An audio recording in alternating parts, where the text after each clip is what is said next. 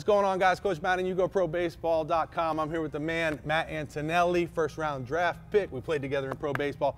Huge YouTube channel, Antonelli Baseball, Instagram, Twitter, all the good stuff. Go follow him. In this video, we're going to talk about actually an old video that you put up on your channel. Yep. I think it was Bregman at LSU, and you were talking about creating space, and it showed Bregman charging the ball, stepping back. I just want to talk about the whole thing of creating space when fielding and also timing in regards to fielding. What do you got? Okay, so I think this is a huge part of fielding. There's a lot of important parts, maybe the most important. And one of my pet peeves is when a player misses a ball and they say, I got a bad hop. Right? Like you see that a ton at younger levels, right? It's like, oh, I got a bad hop. And then the next time, oh, I got a bad hop. I'm like, how many bad hops can we possibly get? Like the field isn't that bad, right? So you create the hop is the biggest thing. So when it comes to timing, you need to make sure that you're reading the hop and you are creating the hop. So what we want to field, do you have a ball on you? So what we want to field is we want to field either the short hop or the long hop. So essentially the short hop is just the ball that bounces right in front of your glove. And nothing can go wrong here because the glove and the ball are so close, right? There's no distance between that. The other hop that you want to get is the long hop. The long hop is when the ball bounces out there and I have enough space where I can see the hop and I can catch it at the top of the hop, right? You just bounce me kind of just a nice, easy long hop, just throw right into the ground. Yep, right there, good. So that hop right there, where I can see the ball, I'm catching it at the top. All right, so an in-between hop would be one, actually I can borrow that again. An in-between hop is just in between the short and the long. And so the in-between one is the one where everyone blames the field, right? They blame the field because the ball bounces right there and they don't know, they can't step up, they don't know if they should go back, and so they just come at it and the ball hits them in the chest or bounces past them and they say, oh, bad hop. Well, the key is you've got to turn the in-between hop into either a short hop or a long hop. How do you turn an in-between hop into a short hop or a long hop? You have to either step up or you have to move back. So you can step up and pick the ball. You can drop step and create more distance so that you can see the ball and catch it. But you can also vary the timing. So if I'm moving into a ball, right? So I'm moving into a ball and I'm reading the hops. And in my mind, I say, oh no, that's gonna be a short hop. Then I have to get a little bit quicker. Or maybe I have to slow down for a second and let the ball bounce further. So those are all the keys. Read the ball, read the hop. Two things to think about, or a couple things to think about to get used to this, is when you're fielding the ball, the first thing is you gotta get to the right of the ball. So if I get to the right of the ball, if this ball is rolled to me, the key that we use is get the ball on your left ear, okay? So any ball, I wanna get the ball on my left ear. So go ahead, roll the ball right at me. My first step should be to the right so that I can move back to the left. What did going to the right do? Well, yeah, it helped my momentum go to first, but what it really did was that when I get to the right of the ball, I can now read the hops of the ball. If I'm straight on, will you just do a couple bounces to me? If I'm straight on, that's hard to read the hops because I don't have an angle on it, right? And so it just looks like a ball bouncing up and down, but I can't tell how far the bounces are. So if that same ball is bounced, but I get to the right of the ball, right? So I get bounced out again. If I get to the right, now I see not only up and down, but I see space in between the hops. So if I want to time it up, I have to be able to see the hops. So that's the first thing that you want to do. And so how do you practice that? Get to the right of the ball, but then get in tune with the hops. So say we were doing a fungo drill, right? We're just hitting the fungos. A couple ways you can do it. You can hit the ball to the player and I have to read the hops and tell the coach how many hops were there, right? So the ball's hit, I get around it to the right side, I field the ball, I say 3 hops, I say 2 hops, I say 4 hops, doesn't matter, right? That gets the player in tune with the hops and actually counting the hops instead of just fielding. A lot of players don't even know they're supposed to get certain hops. They don't even know, they just see the ball hit and they try to get in front of the ball. That's it. So you gotta read the hops by counting the number of hops.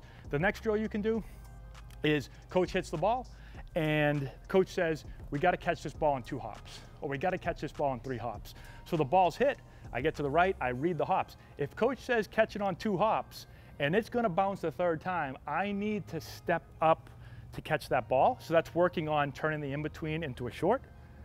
I can also drop step. So if coach says, hey, got to catch this on 2 hops, and he hits it and it only bounced once, and I got to let it bounce a second time, I've got to drop step to create distance. So that works on it as well.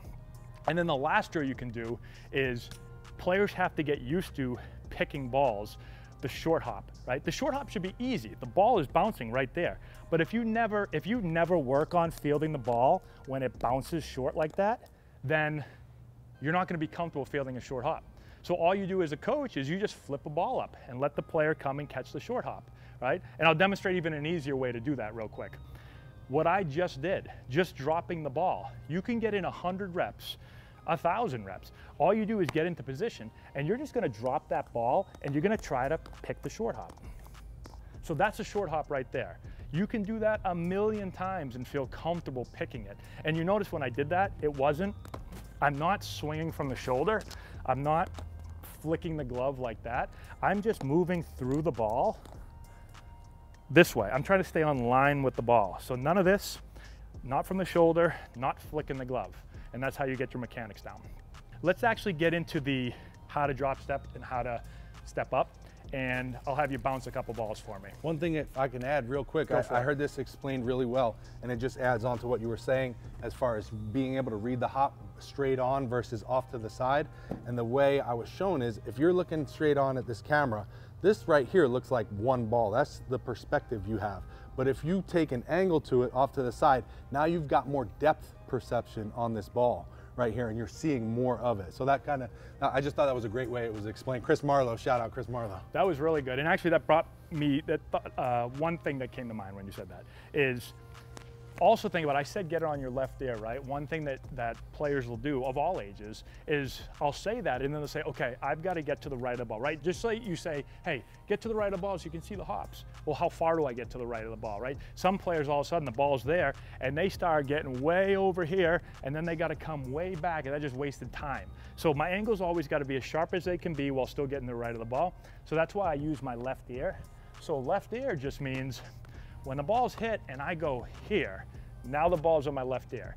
If the ball's hit and I go here, that ball's right down the middle. I can't see it. So it's just one step, get my ear, get the ball on my left ear. Now I can see the hops come and I work back through it. So it's really important. Let's talk about, we talked about stepping up, right? Stepping up and one-handing the ball. Really, really simple. I just showed a couple drills that you can do that with. Let's talk about the drop step real quick and I'll have you throw a ball to me. So with the drop step, the idea is that we're trying to create more space, right? We were talking about this earlier. Most coaches and players, all they talk about is charging the ball, right? The ball is hit, go forward, go get it. You are allowed to go back on balls, right? So you can step up, but you can just as well go back, especially if you play the corners. So if you're playing third base, and again, this can happen in any position, but if you're playing third base, the third base is the position where it's a lot of one step to my left, one step to my right, step up, or drop step back, right? And so you need to work on this if you're a third baseman or first baseman especially, but even in the middle infield. So let's, you got a ball? So let's do real quick. Again, I'm trying to create distance between the ball and myself because it's an in-between hop. I'm gonna turn it into a long hop. So if we do that, you can start off just real simple with a coach standing about 20 feet or so in front of you, and he's just gonna throw the ball, kind of bounce it in here, and I'm gonna try to show you what it looks like if I back up. I'm gonna go a little bit further forward. So the mechanics of it is the ball is hit, and I'm just gonna, if the ball's hit to my right, I drop step with my right foot first. I wanna play low to the ground. I don't wanna drop step and be up here. So I wanna drop step low. If the ball comes up, I come up and catch it like that. So drop step low here, and now I will shuffle with that, all right? So let's throw one right here. I'm gonna drop step, bounce back, catch the ball. Do that one more time. I'm gonna drop step back up, catch the ball. So that time I did 2 shuffles, right? And so again, the key is when I drop step, I wanna be low, I don't wanna be high. I wanna shuffle. Maybe that time right there, I realize, oh, I gotta shuffle a little bit more, and then I can work up on the ball. But that's really easy to work on, and then take it to fungoing. We talked earlier in the fungo drill about, it's not about just hitting these perfect backspin fungos, because you can work on some mechanics, but you're not working on reading the ball. So when I'm hitting a third or first, I smash the ball into the ground, get a ton of topspin. That way the third baseman has to, oh, I got to step up, or oh, I got to back up for that. So that's really key. And the other thing that we talked about in the hands drill video is feel comfortable catching the ball with one hand. If you step up, it doesn't have to be a two-hand play. In fact, it's usually going to be a one-hand play because I can extend further with one than I can with two, and I'm just freer. You know, if someone's going to throw me a ball and I'm going to catch it right here, you throw it, I catch it. I would never do this to catch a ball right there. It makes no sense. Catch the ball, bring the ball to your middle. Some people say, oh, but you got to transfer, you're going to be slow. Well, if I catch the ball here and I transfer fast, I still got to get my feet all the way set up to throw anyway. So just catch the ball, bring it to the middle, transfer, and then I throw it. So a lot of small details into kind of a simple play, but a lot of players don't practice it. Speaking of practicing it, the way I like to think about fielding too is almost like basketball. Like in basketball, if you just sat there and shot three-pointers from the same spot on the court, you'd be really good at that one ball. But how many times in a game is that going to happen? You're going to have to do a step back, you know, a defender's in your face, shooting this way, or get past them and shoot this way, right? Don't judge my basketball skills. Fielding is the same way. You're probably never going to get the same ground ball. So you need to practice the way you're going to get balls in the game. Do those plays deep in the hole this way. Do them here. Get a little bit fun with it too, right? Like have some fun. Throw off of this foot when you're throwing, you know, because everything's going to be totally different. Yep.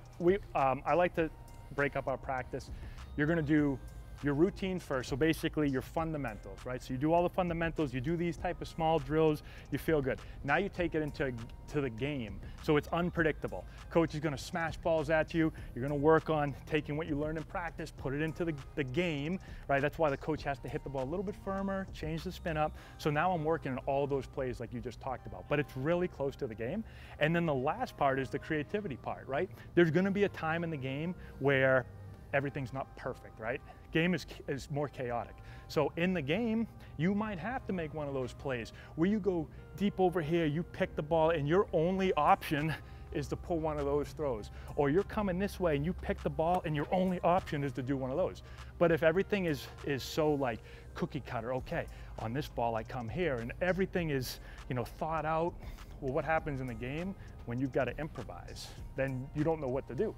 And when you improvise without knowing what to do, that's when you throw the ball in the stands and you spike it, right? So try to break up your practices like that. Do the fundamentals, then make it unpredictable like the game, and then be creative. And kids like being creative. It's more fun instead of just being so like regimented with the same thing every single day. The game's got to be fun, that's for sure. That's when the young players lose interest in the game, so you got to keep it fun. That's what we're trying to do here at YouGoProBaseball and Antonelli Baseball. Check us out on YouTube, subscribe. I'll leave his link down below. You know where to find me. If you guys got any questions, drop down in the comments section below. We'll try to help answer them. Thank you so much, guys. We'll see you in the next video. What do you need to be a great infielder?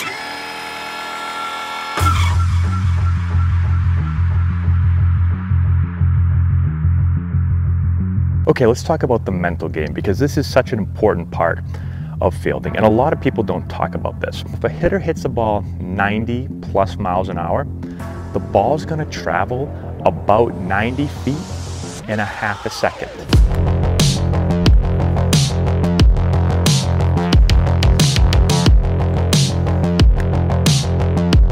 Left.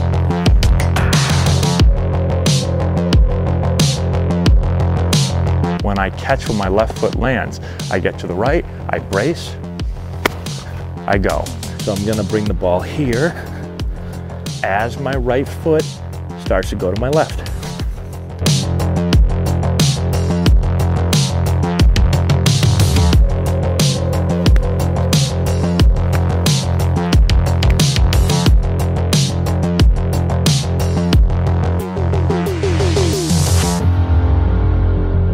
When I take the ball out of my glove, my fingers should be on top of the ball. I don't take it out like this. I don't take it out like this. I'm on top of the ball right here. But it's not just about fielding the ball again, it's about fielding the ball properly every single time.